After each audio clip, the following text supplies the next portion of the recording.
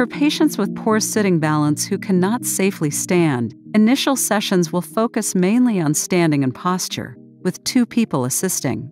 Before starting the session, make sure a fully charged battery is in the battery box.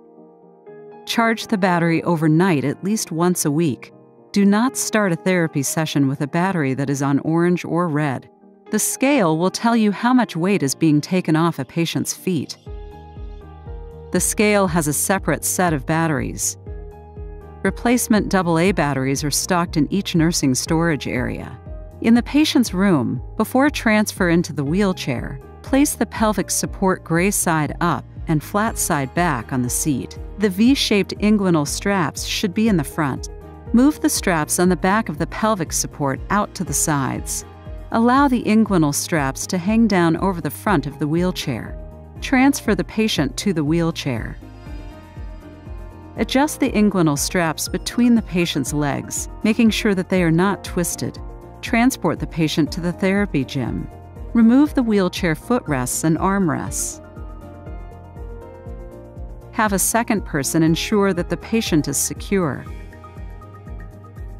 Spread the base so that it fits around the wheelchair wheels. Adjust the body support height until it is 1 to 2 inches above a patient's thighs. Lift the patient's weak arm and then back the e-pacer up until the patient's chest is resting on the chest support. Support the patient's trunk as needed to facilitate an upright posture. Position the armrests close to the patient's sides and directly under his shoulders so he can optimally depress his scapulae and press down through his elbows. If the armrests are too high and the patient's elbows are out to the sides, he might experience shoulder discomfort and difficulty in weight bearing. You may need to flip the armrest base or move it to the opposite side to achieve the correct position. Place the patient's weaker arm on the arm platform and fasten the strap. Have her place her own stronger arm into the other arm platform. Buckle the back of the trunk support. Tighten the strap until it feels secure but not too tight. The patient should be able to inhale without restriction. There should be at least 2 inches of space between the top of the body support system and the armpit. Bring the silver rings at the end of the posterior strap forward and hook them onto the colored clips on the body support. For most patients with hemiplegia, either the red or the yellow hooks will work best. Tighten the straps until there is minimal slack. Wrap the inguinal straps around the thighs and across the rear straps and connect them to the blue or gray clips. Tighten the straps. When both the body support system and pelvic support are secure, the patient is ready to be lifted. Grasp the handles on the front of the e-pacer and use the switch on the right handlebar to operate the lift. Take 2 to 3 steps backwards as you lift, pulling the patient forward, nose over knees. An assistant should steady the patient and adjust straps as necessary, since the fit may change as the patient rises to a standing position. When the patient is standing, the top of the armrest should line up with her lower ribs. Once the patient is standing, lock the front brakes. Have the assistant pull the wheelchair back and out of the way.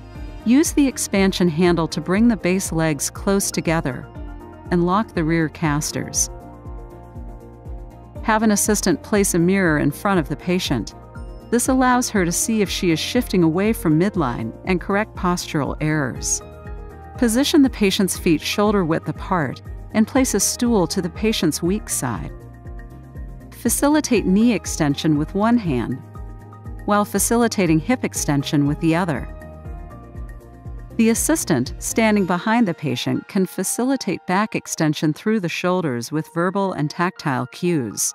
Trial standing tall for 1 minute, with as much physical assistance as necessary to maintain correct posture. After a minute, give the patient a chance to rest. Stand for another minute when the patient has strength to extend. Tap or squeeze the quads as necessary to encourage extension. Cue the patient to push through her forearms, lift her head high, and bring her shoulders back. Encourage the patient to make eye contact with herself in the mirror and avoid looking at the floor. Repeat as tolerated until the patient is fatigued and needs to sit back down in the chair. As a patient begins to engage quad extension and hip extension independently, reduce the facilitation from the therapist, only assisting when the knee buckles. The amount of support from the e-pacer itself can also be reduced as tolerated by lowering the body support slightly. Consider using e-stim to the quadriceps to facilitate knee extension, or using an AFO to prevent knee buckling. Either of these treatment options works well in combination with the e-pacer. To return the patient to the wheelchair, unlock the rear brakes. Stabilize the e-pacer while an assistant unlocks the front casters. Use the expansion handle to spread the base legs and bring the wheelchair behind the patient. Make sure the patient's feet are clear of the base legs. Push the e-pacer forward as you lower the patient into the wheelchair to ensure that her hips are in full contact with the backrest.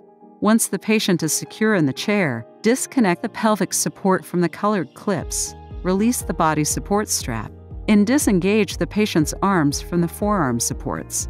Move the e-pacer away from the patient, and return the wheelchair armrests to their locked position. Once a patient is able to stand for 5 minutes at a time in an upright posture without excessive fatigue, she may be ready to transition to gait training.